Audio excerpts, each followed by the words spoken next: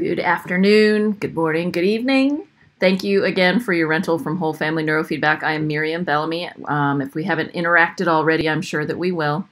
I wanted to make a quick video to help you with confidence in knowing that you are doing it right. So a few things. First of all, know that it is difficult to mess it up. It is that user-friendly, okay? People get mostly concerned about the placement of the sensors on the scalp, okay? What I want you to know is that it's not one little tiny spot here that you're looking for. It's a whole area that you're aiming for. So I'm going to try to show you sort of this whole area. I can't do it with the camera. This whole area on the top of your head, anywhere along there, you're going to be fine, okay?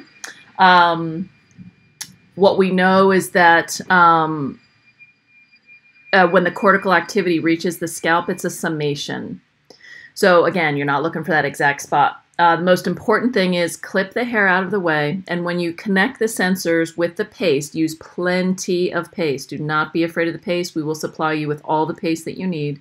You want to use plenty of paste, and you want to feel just a little bit of coolness when you connect the center. That lets us know that it is connected mostly to the scalp and not too much to the hair.